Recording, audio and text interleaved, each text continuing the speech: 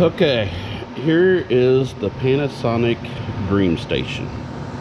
Mine has been recalled because of a cancerous fiber inside of here. What I intend to do is disassemble this, clean that out, and reassemble it and use it as an air filter for when I'm sharpening my chainsaw blades and carbide, because carbide is very toxic when you sharpen it. So first things first, I'm gonna take everything out that I can, and I'm going to start with these 4 screws, and I'll bring you back and see how far I gotten. Okay, these 4 screws on the bottom have nothing to do with this at all. You push that little button right there, and it comes undone from the main machine. Then you will take out the screw right here, screw right there, which this sits just like this. After you undo that screw, take the screwdriver right here and right there and push those tabs in, and it comes off. Right here is the foam that they were talking about. Mine actually looks good. They said some of them were disintegrating. Mine actually looks good. Another thing to add, I am not a trained professional. I am just doing this because I want to see. So I'm going to take these screws off, get this computer board out of my way to get down to this foam now. Okay, I'll bring you back. Okay, when you disassemble the top, you're going to have to unplug this one and this one, and then you will have the unit sitting here like this. Then you got to take these wires loose,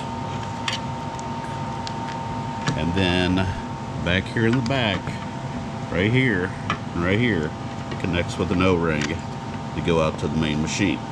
Okay, so now we got it broken down to the filter housing. From what I've read and everything, this little line right here, I'll take a razor blade or an X-Acto knife and cut all the way around it to get inside this sucker. So that's the next step. What they were talking about, oh, by the way, I'm using a T10 for pretty much everything on this. This foam right here is actually breaking down and getting blown into the patient. So we're going to take this foam out and then restore it so I can use it as an air filter for when I'm sharpening carbide blades. Okay? Alright, let's cut into it. Okay, change of plans. I actually cut into it with this. I took my torch over there, heated this up, and cut that out and that out. Got the foam out. As you can see, it's out. And as you can see on my fingers, this stuff is really broken down. It's tacky, it's gross, it's nasty. The good thing is this is a water tunnel. It can handle moisture. So I'm going to get in there now, clean all this up, and then I'll bring you back. Okay, we have an update. This motor actually sits right in there like this. And when you're cleaning it, take the motor out, because I learned the hard way. So this motor sits, what do you think here? He's smarter than the machine. So, oh, here it is. Sits like this. And all you do is take a little screwdriver underneath there and pop it. Undoes that O seal right there. And what I'm doing now, I got the little hot glue gun. Yes, it's pink. And I'm going to hot glue all this, and then I'm going to cut it flat, and then pressure test it. Basically blow air into it, make sure that no air is leaking around where we took the foam out. That foam was nasty. So I'm waiting on the hot glue gun to warm back up, and then I'll bring you back. Alrighty, in case I didn't do a good video of taking it apart, I figured I'd do the video putting it back together. Okay, so we got this. This little valve goes on that notch right there. Pops right in. And this is a T10.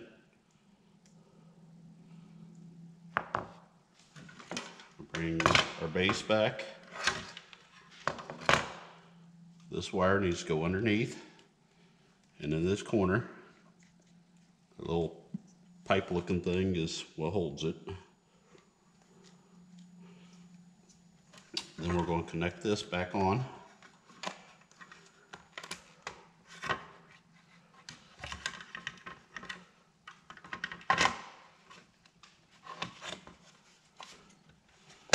We're back in her groove. She's sitting pretty with all of our wires sticking back out. Okay. T10. Screw it back down into place.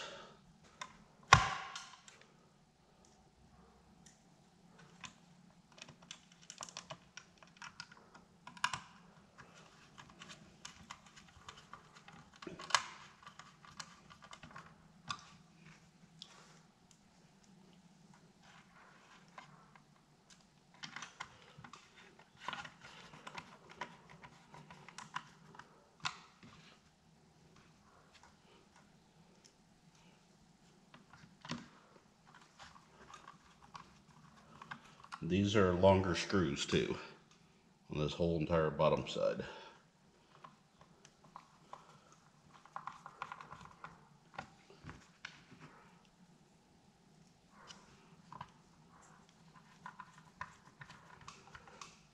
Now on the opposite side of your port, you got 2 screws. You do not want to put the screws back in there. This little rubber grommet goes back in this spot.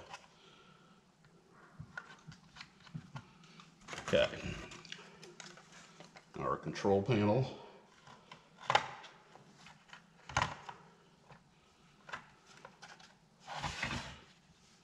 And you got to plug everything back in.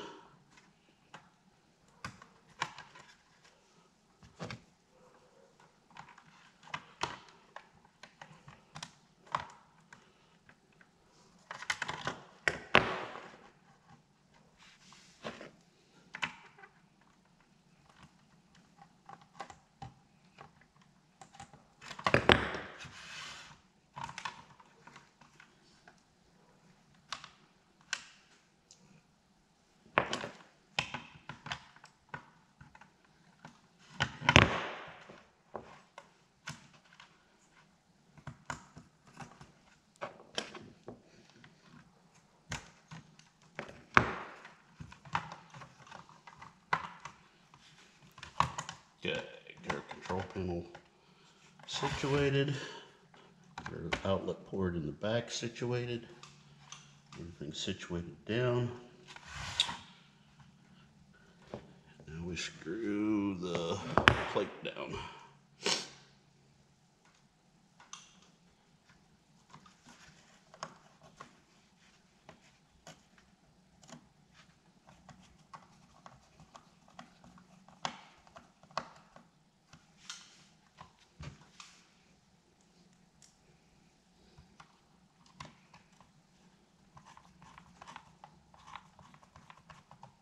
Now the 2 screws right here and right here, you do not put a screw in them because they actually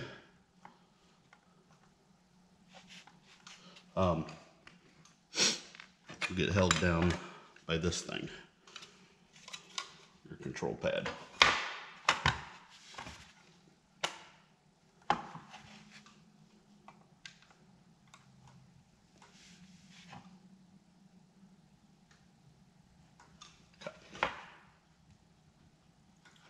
everything done right. We're going to lay this back on. Make sure everything lines back up, snaps together.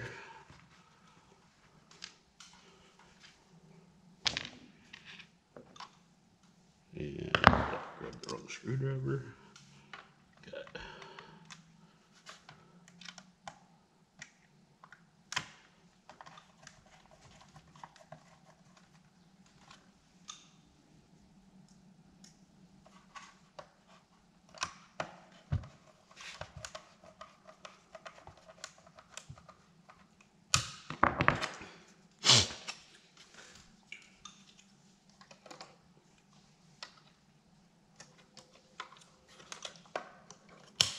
These back into place. Be careful. I'll use my screwdriver.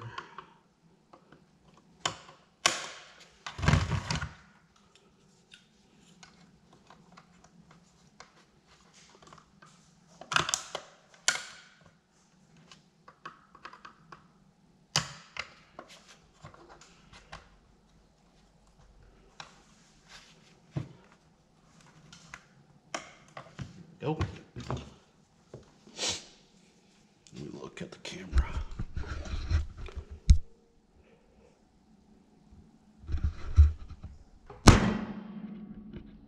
Okay, there we go. We had 6 minutes to reassemble it. We'll stick this card back in. Stick the memory chip back in. I don't know if you need this or not, but whatever. This is what I want. I want the filtered air. So now we got that back together. This thing just snaps into place. Power cord out.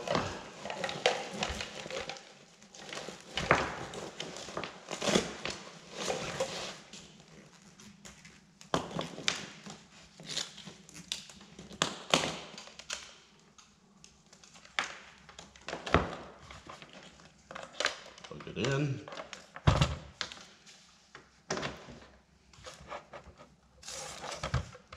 Hit the power.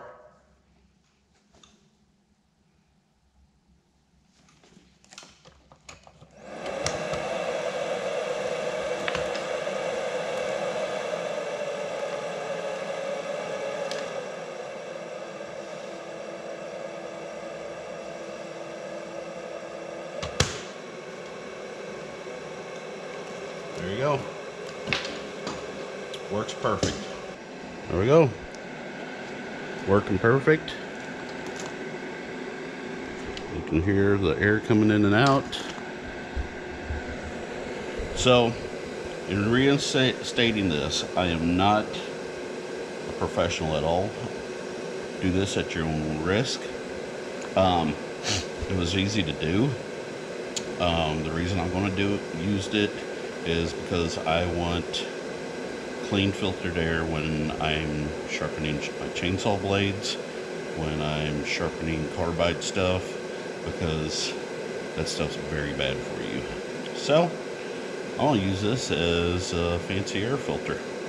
So now that I got all the toxic chemicals out of this machine, that's what I'm using it for. I hope this helps somebody. Enjoy your day. Oh yeah. Please subscribe. Follow us on White Creek Acres. You never know what I'm going to be doing, because it's a little bit of farming, a little bit of planting stuff, a little bit of fixing stuff, a little bit of buying stuff on Amazon and telling you about it. So you never know. So see you in the next one. Have a great evening. Bye-bye.